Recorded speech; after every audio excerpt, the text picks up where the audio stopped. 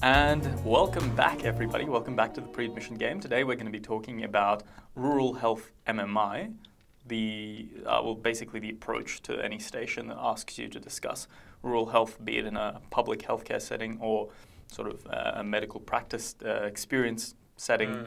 I mean, as you're well aware, everyone, rural health is a concept that we have, uniquely in Australia, because there is such a big disparity, I suppose, in the health between people who live in metropolitan settings versus people who live sort of outback or in rural areas in Australia. There's this interesting quote that you brought to light. Yeah. You were telling me about earlier. What's that quote? Yeah, so there's the specific logistic challenge that Australia encounters that perhaps many other countries don't encounter or have already overcome, and that's the tyranny of distance, in the sense that you might have a perfectly functioning society. We have all of this wonderful technology, airplanes, trains, cars, helicopters. We have a lot of dirt that people like to buy. A lot of natural Very resources, very dirt. wealthy. But at the same time, we still haven't been effective enough at banding together and overcoming the challenges that are faced by our rural communities because they are just so far away from many of our centres of excellence, unfortunately. Yeah, right.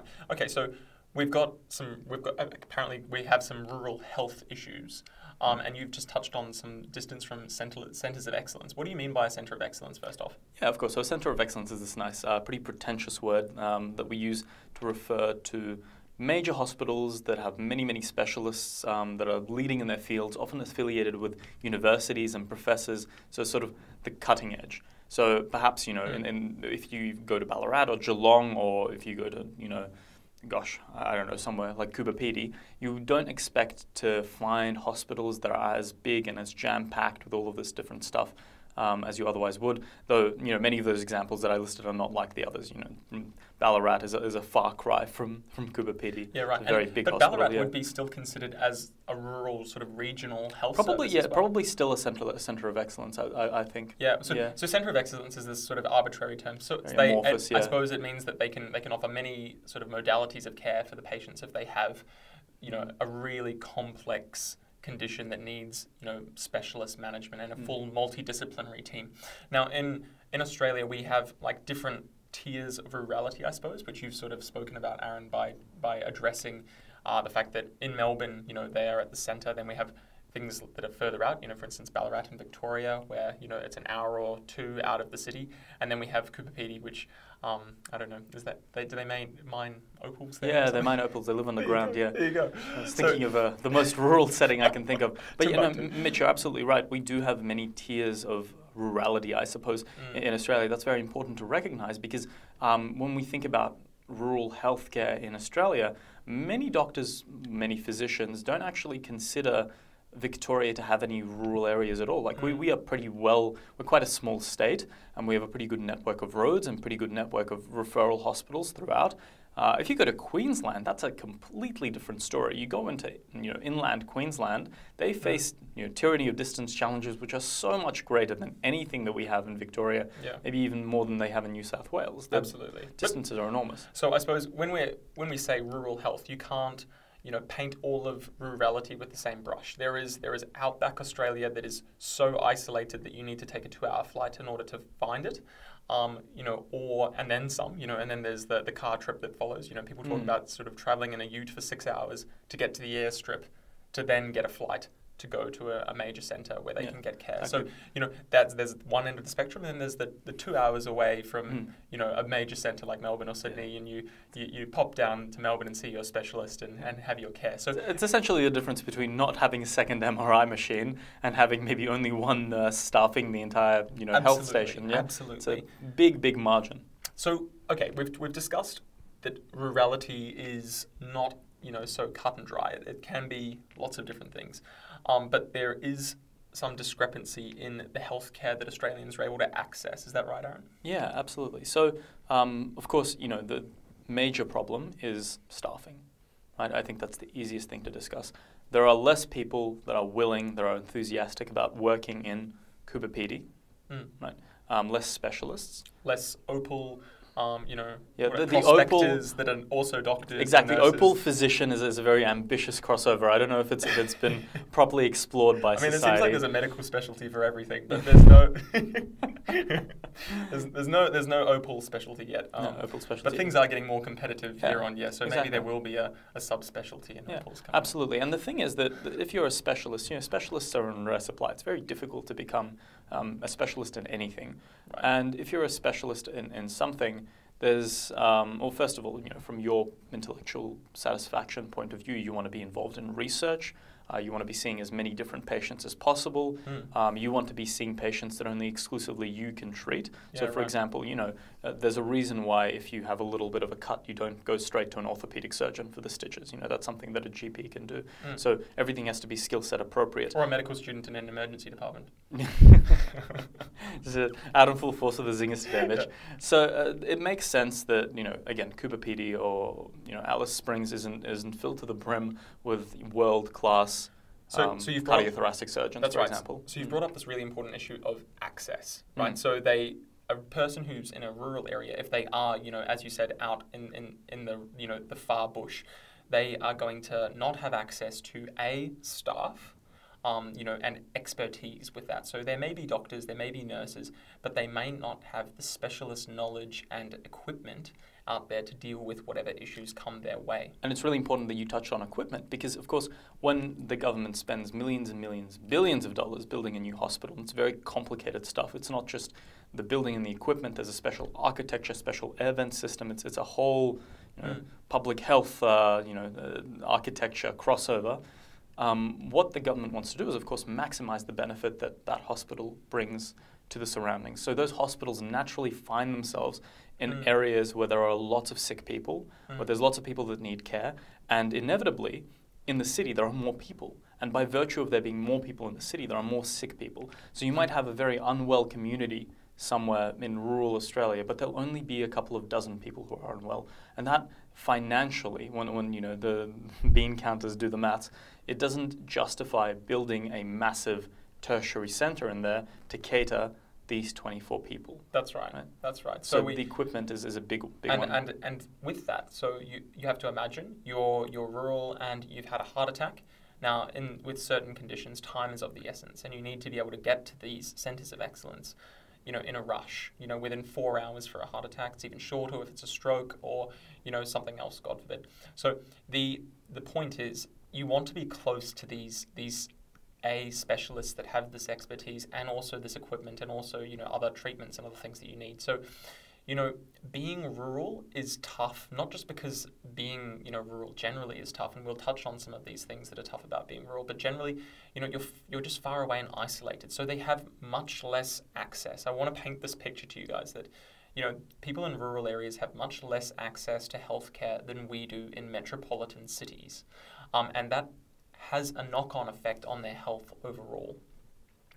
So what do we do then about this? Because, I suppose as problem solvers and, healthcare practitioners in Australia, we need to address this inequity, one of these injustices, which is the fact that in Australia you don't have the same access to healthcare depending on your geographical location.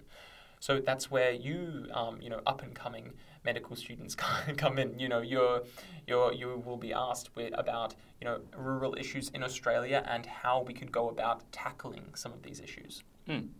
So now that we've talked about the equipment and the people and the access, I think it's worthwhile talking about the situation from the perspective of the patient, right?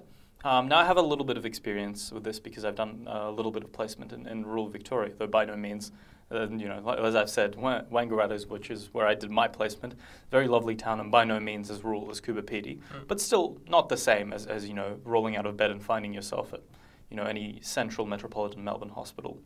So in these areas, you tend to naturally get a lot of farmers. So for context, Wangaratta is something like 4 hours out of 4 hours, 4 hours outside Victoria. Look, it depends how fast you drive. Depends how it'll take 10 hours. Take it safe, kids. So in Wangaratta, right, you think about the demographic of people. So the demographic of people is very, very varied, but there's, tend to be more farmers out in Wangaratta than there are in central metropolitan Melbourne. And if you're a farmer, you own a big block of land, you might not live in, the center of Wangaratta. You might live on the peripheries of Wangaratta, and it just might be your local town.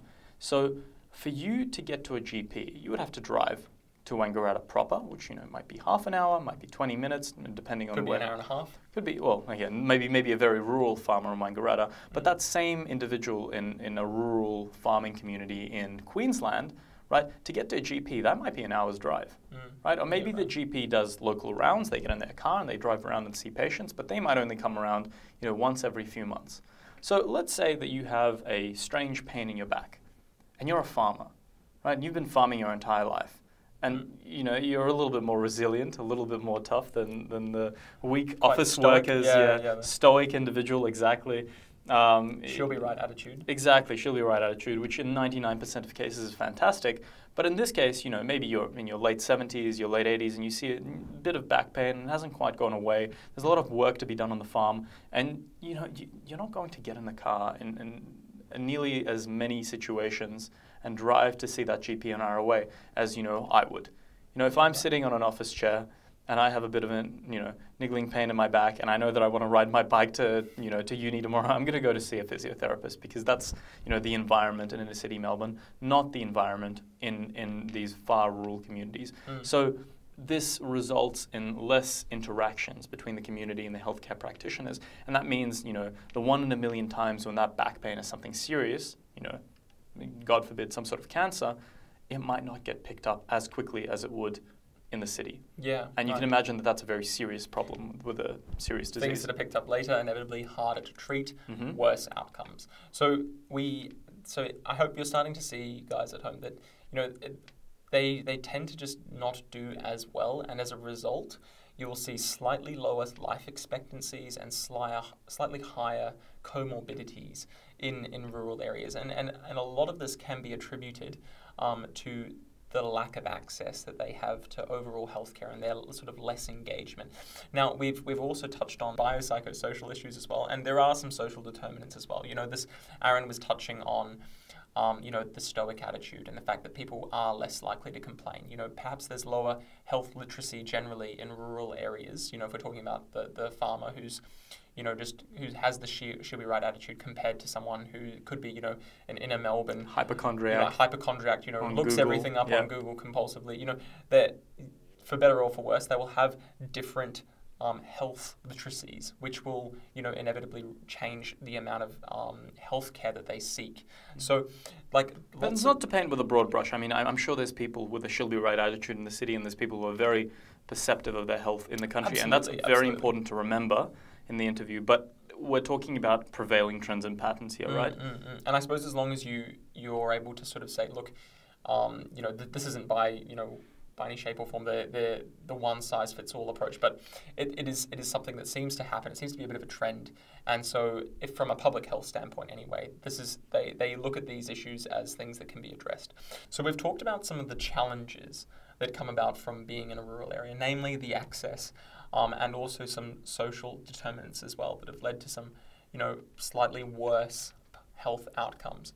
But there are also some advantages to being rural, and I suppose, Aharon, you having been rural yourself on clinical placement, you'd be able to talk about some of that from a healthcare standpoint, and then we can touch on the patient standpoint as well. Yeah, absolutely. So I think we've talked about how perhaps there are less specialists in the countryside.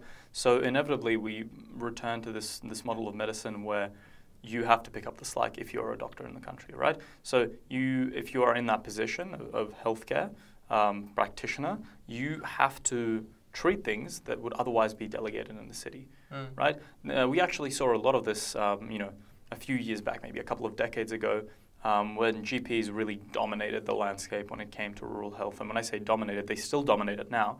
But you used to have GPs that were involved in anesthesiology, GPs that were involved in obstetrics, gynecology, and they would get additional training to supplement their general practice. But they would be able to fill, multiple shoes, these multiple roles, as needed in the community, and that sort of allowed us to not have, an on-call, fully fledged anesthesiologist covering a massive area, bouncing between all of these communities, and have a couple of well-trained generalists who are able to put on different hats and work in different fields.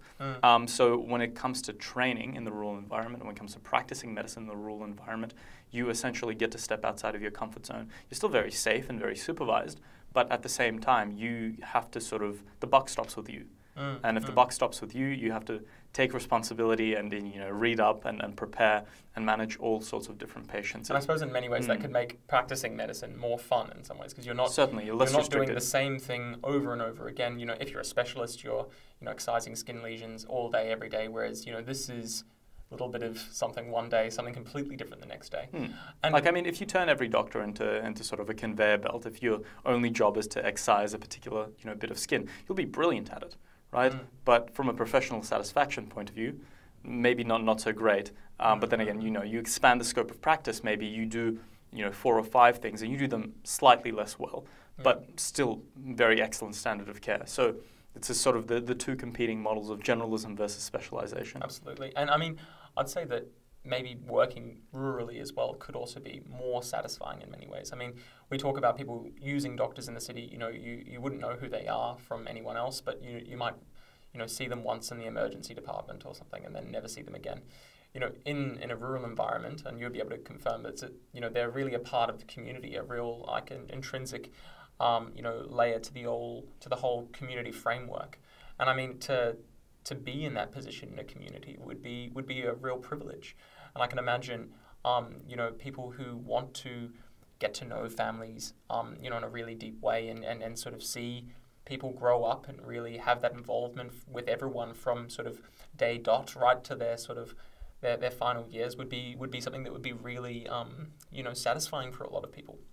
Yeah, absolutely. I definitely encountered that. With all of these centres, it depends where you go. If you have quite a large rural centre like Bendigo, Ballarat, Wangaratta, it is quite a big catchment area, so you do get people from far and wide, people passing through town. But there are also a lot of people who are local to the hospital. And because the staff is smaller, there's a tighter community feel. And I think the closer relationship that you have with your healthcare provider probably allows for a better standard of communication, better standard of healthcare. It's one thing, you walk into an office, doctor tells you to take some pills, you leave that office, and you forget about the pills every third day. It's a completely different story if your friend Dr. Jack, who you regularly see in the community, told you that it would be better for your health to improve your risk of cardiovascular disease. I think people will be much more receptive to that sort of attitude. Absolutely. I suppose the flip side to that, though, is that as a doctor, when do you get to switch off? When do you get to sort of unplug from the doctor role in the community and get to just let your hair down? You can't. That everything you do is on show, and you are the doctor to them. From the time you wake up to when you go to bed, it doesn't matter if you're at work or not. You walk into the local pub and you see a patient that you treated a couple of weeks ago. That's right. Are you still a doctor? Or are you, average Joe Schmo at the pub? And as much as it might appeal to some of the listeners of this podcast to always have your doctor hat on, it gets tired. It gets tiring. Absolutely. Most people find it tiring very, very quickly. And so if you are, if you're someone who's single, someone who wants to sort of start a family and things, you end up being around people who are all your patients. And for many professional reasons, that can't be the case. You can't be seeing your patients romantically. So I say for many sort of young people, it becomes hard to unplug and to have that sort of double life where, yes, you're the doctor, and yes, you have a certain role in the community, but you also want to have your own life as well. And I think that becomes really hard for people to separate. And I think that kind of adds to that issue of access to healthcare. We touched on this earlier, this idea of distribution of healthcare workers, where there are less people who are willing to go rural, for many reasons. Yep, lifestyle reasons being some of those. Okay, so we've talked about what it's like from the doctor's perspective. Let's now have a chat about what it's like from the patient's perspective. What are some of the advantages to living a rural lifestyle?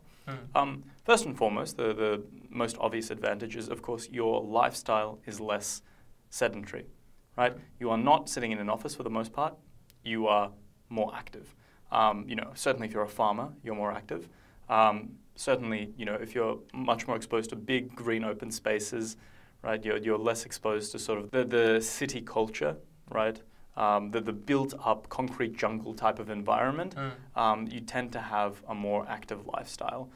That lifestyle isn't without its diseases. You have all sorts of issues to do with the crops that you farm and the cattle that you rear. But this is a general rule of thumb, and there's a lot of physicality in that work, which is also doing wonders for your heart and your lungs. Anything to add to that, Mitch? Just I suppose the flip side of the coin would be that if you were a farmer that was working in a highly mechanized environment, then you wouldn't really sort of reap those benefits. And I think maybe more people, and this is, I suppose we're talking hypothetically here, but if you weren't exposed to that sort of super health conscious vegan vegetarian sort of craze that seems to be going around prevailing in the city. Yeah, I mean in the cities it seems like every second person for whatever reason is having a plant-based diet now. Everyone's very health conscious, and I wonder if that is the case prevailing in rural environments, or if it's more like the meat and two veg kind of get the calories in sort of to give you fuel to do all the physical things that you were discussing. It's actually very interesting because already we've exposed this sort of dichotomy where, well, I can certainly reflect on that. If we compare even two different towns in rural Victoria, you might have one town full of sort of very active people, and then you have another town which is rural, and living costs in rural towns are a little bit cheaper, right? So they tend to have people who are slightly low socioeconomic conditions, like we've discussed in our previous podcast. And you might get this congregation of people who, by virtue of their social environment and by virtue of the fact, the local restaurant in the town is McDonald's, and the lifestyle and the isolation and the lack of healthcare and healthcare education, less universities, less high school options. When you move into those sort of areas, you might actually end up with the opposite effect. You might be, in the beautiful countryside, but end up suffering from all of the biopsychosocial tyrannies. Yeah. You brought up a good point about being in wide open green spaces and how that might produce a calming effect on you and things like that. But if you, on the flip side, consider potentially a farmer whose crops have failed this year. I know in Australia we have really extreme drought conditions sometimes. And if that happens to fall on your land for whatever reason, that's extremely stressful. I mean, people talk about needing, the right to water a little patch around their house just to sort of improve their mental health because, the feeling of being in a dry, arid environment is really, really hard on the human psyche. So I think many, farmers, I suppose, although there are many people in rural environments that are there for many different reasons, if we were to use a farmer as an example, if being around dry, arid conditions and having your business sort of not be as successful as you want it to be as a result of something that's out of your control, no matter how hard you till the land, I think it's very difficult for many people mentally. So it's not without struggles. Certainly a challenge. Yeah, so it's very, very dichotomous, this picture, and it's certainly a challenge. So I guess the final part of this podcast, what Mitch and I would like to discuss, is how can we go about solving some of these rural challenges? What are some of the programs that have been instituted? So I guess I'm the recipient of one of those programs. If you go back, a couple of decades, I'm sure that this was an issue that was still much more difficult to resolve. It was less discussed, probably. I imagine there was a smaller Australian population. This was less of an evident problem. But currently, most medical schools, in fact, most hospitals, offer rural rotations and rural training. And in fact, in many situations, rural training is obligatory. You have to do at least some portion of your training rurally. And there's a twofold benefit to this. First of all, people who otherwise wouldn't have experienced the country get to go into the country and, they see if the shoe fits. Yeah. And they see if they like it, and hopefully they like it, and they decide to come back and work in that environment because it really is for some people. Some people do really enjoy that. The other advantage is if you keep rotating doctors through a particular rural area by obliging them to do so as part of their training, you're keeping that area well staffed. And there is an increasing number of doctors that we're training in Australia, and therefore an increased staffing in these regions. Mitch, do you want to talk a little bit about programs that attract people from rural areas to go and study medicine as well? Yeah, well, I suppose to many of you that are interviewing now will know that, you know, there is a significant allocation in medical school for those that are, you know, from a rural background. Bit of a bonus. Yeah, it's a massive bonus, I hear. Bit of a massive bonus, yeah. So, you know, congratulations to those of you who have that bonus. And I suppose the idea of that is that people who originally come from, you know, rural environments are just seen to be, at least by the government, more likely to go rural and return to their community and practice medicine there. And it makes sense, right? I grew up in Melbourne. I want to stay in Melbourne. If you grew up in Shepparton and Wangaratta, it makes sense for you want to stay in those areas. You want to go and live. You want to stay at home, yeah. Absolutely, absolutely. So, I mean, there's a lot of merit to that. I mean, and there's arguments either side. I know plenty of people from Metro who would want to go rural, you know, feel ripped off by that. But it's a government level intervention, which is trying to address this health inequality due to access. You know, other things that are being done are bringing the specialists to the farms, like to take them to the rural areas. So there's, I can't remember the name of the truck, but they're taking... the Heart of Australia. The Heart of Australia, that's what I'm thinking. So you know, there's cardiology clinics that are out in the bush. There's also similarly... These massive semi-trailer trucks driving around and giving people heart checkups where they otherwise wouldn't have had access to them. Yeah, and similarly, there's people who have organised dialysis trucks to do a similar thing, where they go and help particularly First Nations people with who need dialysis, you know, who otherwise wouldn't want to travel to the main sort of metropolitan centres or regional centres to receive dialysis treatment. So there's many things that are being done to try to address this access issue. And then you can also think of the maybe less obvious points, but building roads, improving infrastructure, building train lines, improving air access to particular areas, Absolutely. so helicopter landing pads. All of these things are actually inadvertently improving access. Because if you have to travel 50k down a dirt road, you're not going to do that in your specialist Lexus, right? Yeah, absolutely. If you need to hire a four-wheel drive to make a particular trip, that's a barrier. There's a nice paved road that takes you directly where you need to go, you know, that either you can going access at all times at of the all year. times of the year, exactly. That doesn't flood, that doesn't break down. Completely different story. Absolutely. There's a landing strip where the Royal Flying Doctor Service can land in times of need safely, right? Suddenly you have air access to a particular area. Suddenly, if somebody feels unwell, you can evacuate them effectively out of there. And we were discussing the idea of, you know, someone traveling 6 hours in order to get to a landing strip in order to get away. You know, it makes far better sense to be able to, you know, allow the plane to land closer to this person's house. Yeah, exactly. Absolutely. So it's very much, and you know, there's other minor projects like, you know, they get medical students to speak and doctors to speak to school kids from those areas. There's a lot of information exchanged, health education. So it's a very multifaceted program, and I'm sure if you spent a quick 15 minutes Googling it, you would find an inexhaustive list of many, many policies that have been implemented in order to alleviate this growing concern that we have as a healthcare community in Australia. So I suppose in summary, like the biggest takeaway today is to understand that the main issue for rural health is an issue of access. And once you take that sort of you know, that pin of access being the key issue, you all of a sudden can draw many other issues off that central issue. Sort of like a mind map. Absolutely, yeah, and that should give you a great framework for your answer in the MMI. Absolutely. Well, guys, thank you for listening in. We tried to keep this one short and sweet. I think good change from our previous long-form episodes. Yeah, tune in for more episodes of the pre-admission game coming up next. Absolutely, and all the best with your MMI preparation.